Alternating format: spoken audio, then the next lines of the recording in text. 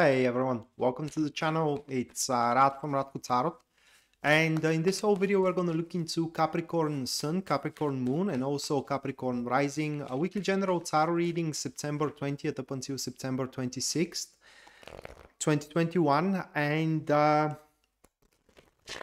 should you guys be interested in a personal reading with me, or if you do want to take my tarot classes, checking out the description down below is going to give you a link to my website where you can view and purchase either or both of these services.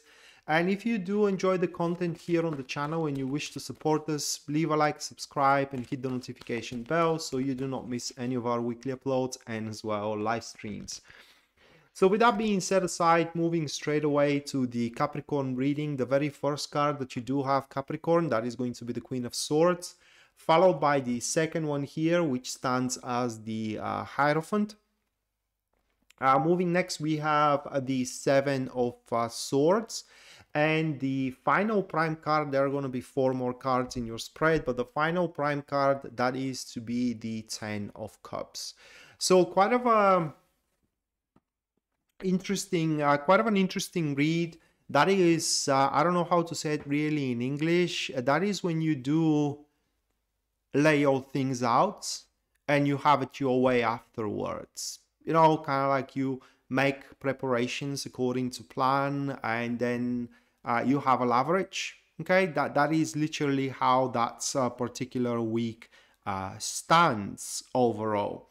But let's scrutinize the reading, and the very first card, that will be the Queen of Swords, which is going to be catalyzed with the Six of Cups. Okay, so that is a person which is not very happy working with you or being around you, but they will have to for one way or another. That is because you hold the key to their, simply to their prevail, simply to their success, or if you will, to their wish and to their dream. And these type of individuals, they are determined to do whatever it takes, no matter the cost, for as long as they accomplish results.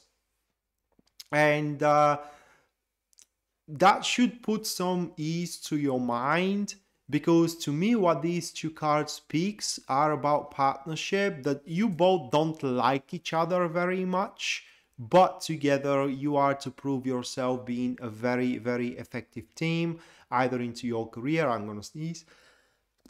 Oh my god, I do apologize. So you're going to be very effective team, either into your career, maybe relationship wise as well, you know, in terms of I don't know, getting a point across, you know, friendship. It could be also family member that you have to work together about something. For example, inheritance. You may not like each other very much, but you are gonna be very, very effective team. Also, is very likely this to be a physician. Queen of Swords very often sits for a physician, and that being said, you may not like your physician, but your physician may prove himself or herself a very resourceful. One thing I want to warn you here with this card, Capricorn, don't end up on the bad side of the Queen of Swords. That's, believe me, that's an enemy you don't want. It's not because they are powerful, not because they have many connections, not because, I don't know, they are very strategic, because they don't care. Okay, they simply have nothing to lose. Even if they have something to lose, they don't care about it. It's just, for them, results justifies the means, and that's why they're gonna side with you, even if they don't like you. And right after that's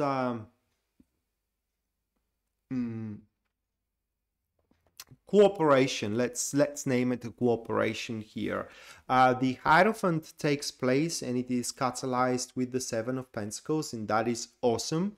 So that speaks that you are to receive the benevolent, the benign to your agenda support you need it, either through consultation, either through you know, performance. this Queen of Swords is going to happen to be exactly the asset you required to push forward your things. And as you do cooperate together, according to these two cards, towards the first half of the week, the flow of giving and taking is going to normalize. So you ain't gonna have to give so much from yourself to gain so little, and vice versa as well. And simply whatever predicaments and setbacks you have faced thus far with the cooperation with the Queen of Swords, the resolutions are simply going to be found, and you are in fact you are to be amazed how easy it is to overcome those predicaments, setbacks, and I don't know, plights. And those resolutions are going to reside completely in the framework of your already existing civilization, meaning that you don't have to do anything outside of what you already have. You don't have to reinvent the wheel here. It's just you have now the force, you now have the resource, you now have the mean to do it.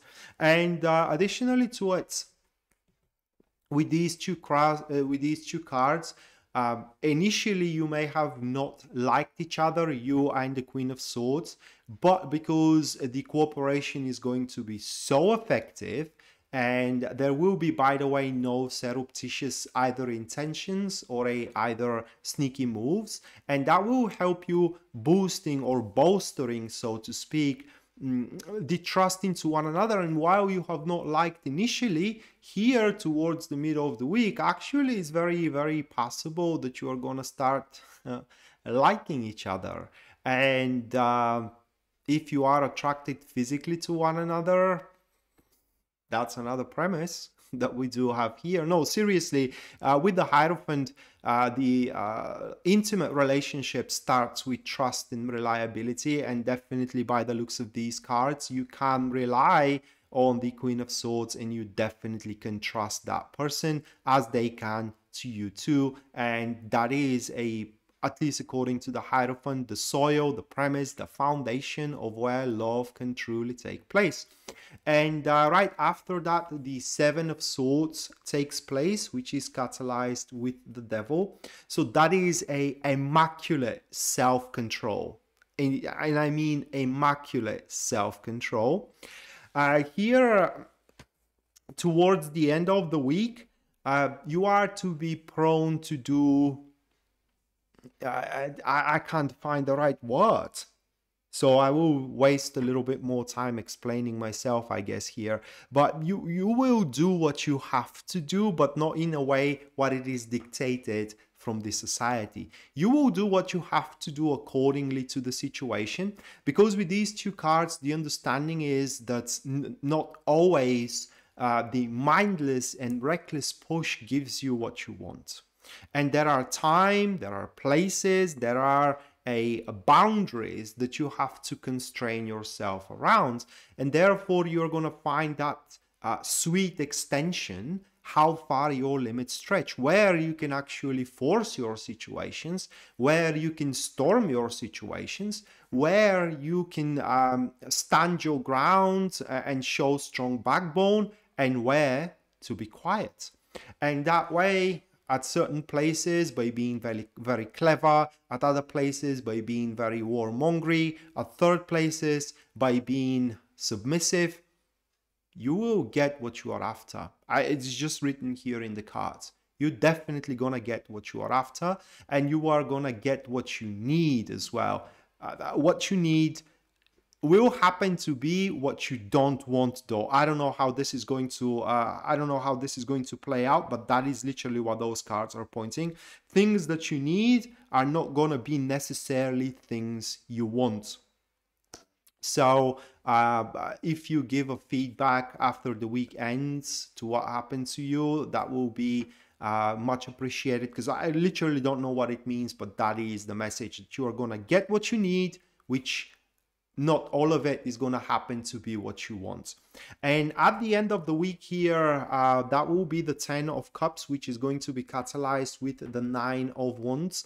So this is a very relaxing environment that you're going to end up at the end of the week, an environment where you're not going to feel that there is any disadvantages or afflictions. It is the way that I can place it there, and an environment where you will feel no need to change anything, and also an environment where you're going to feel extremely safe. It's going to be like a solace. It's going to be like an oasis where you are indomitable, where you are untouchable, literally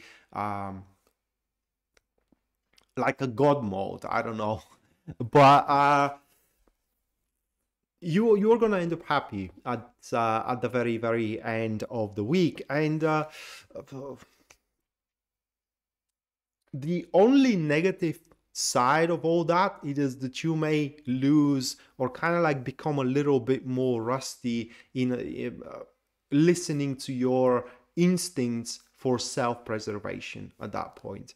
So it does look like that while the cooperation in between you and the Queen of Swords may not happen in a very good terms, at least at the start, on a very initial stages, it seems that it's going to prove itself very resourceful, very lucrative, and very substantial, so to speak. And at the end, you are truly going to be happy of the results that this cooperation is going to bring you. And one last thing I want to mention here before we wrap this whole thing around, it is that with the 10 of Cups, having it there, and the 9 of Wands, you ain't gonna feel that anything has to change, because at that point your life either all of a sudden or slowly progressively is gonna start increasing its worth, or is going to regain its worth once more. But also as it does regains its worth, you will feel that you can go for more. More, I mean something new, and thus you are to be completely humbled upon the environment that formed thus far around you, Capricorn. So with that being said, guys, this was your weekly general tarot reading for September 20th up until September 26th, 2021. Hopefully you do enjoyed it and you do liked it, and we are to see each other next time. Until then, bye.